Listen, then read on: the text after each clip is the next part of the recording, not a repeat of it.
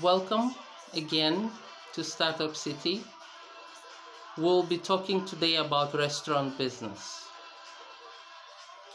A lot of people don't know that a restaurant is actually a place to entertain, not just to have food.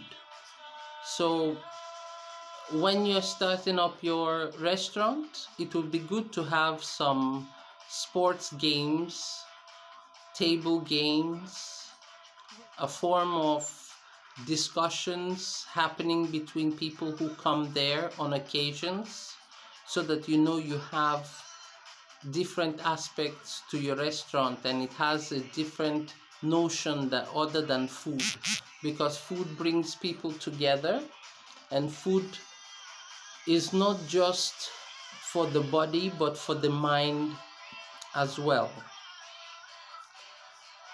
You can use personality evaluations. See, some flies are flying all over here. You can use some personality evaluations to depict what type of restaurant you want to have.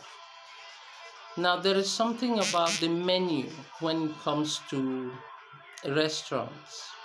A lot of people, when they read menus, they get confused and unsettled about what the dishes are all about. Usually when they are reading the menu and the names of the menus are very complicated, they get agitated. So keeping it simple, calling it, let's assume you are in McDonald's. When you come in, you say you want a Big Mac or a deluxe. And people with those words, instead of saying burgers, double burger, it's quite obvious you're coming into a burger joint. But then there is a personality to the burger, which is why they call it in different brand names.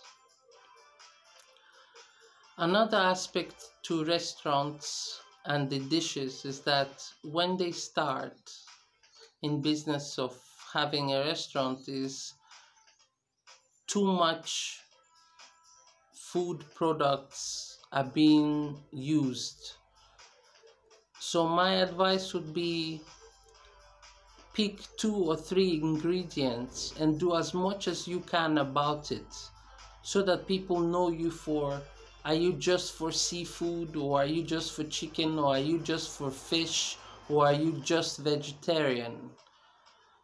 So that way you can approach people with a clear, direct message quickly.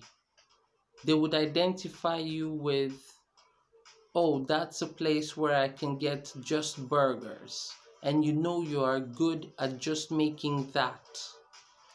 It's when you now become very well known and big, that's when you can start adding up more menus, more dishes. But when you're starting, start just with a few components. It will ease you into business. The problem with why a lot of startups shut down is the pressure, the amount of work that it takes to set off the business in the first place. So the idea that you have to be big in order to be good is far-fetched. People started from one meal after the other and they developed the menu as they go.